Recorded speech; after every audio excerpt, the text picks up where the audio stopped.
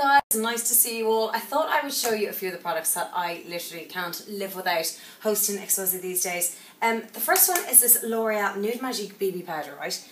I didn't know what to expect because I thought it was really pale. I said this is going to make me look like a ghost, but it's fantastic, and I love that it comes with a little bit of a mirror on the back. This is brilliant. It's kind of like a illuminating powder but takes away any shine, and I'm just loving it. It's handy, it's cheap, it's nice and affordable too. Next up, this one's a bit more of a splurge. This is this MAC Illuminator Skin Finish. I love beauty products that do double duty. So with this, I use a little bit on my cheekbones and then a little bit as eyeshadow, and I find it looks really nice under the lights. And then this was a bit of a splurge. I got this on a trip to London. This is a Victoria's Secret. Now, it's a bit of a gimmick, right? It's one of their brightening creams. So, I mean, I don't know if it actually does anything for me, but I feel a little bit fabulous when I've got that on. So I put a little bit of that on my décolletage, collarbones, all that kind of stuff, just to try and feel a little bit shimmery. Hopefully though, I won't look sweaty on the set. Fingers crossed.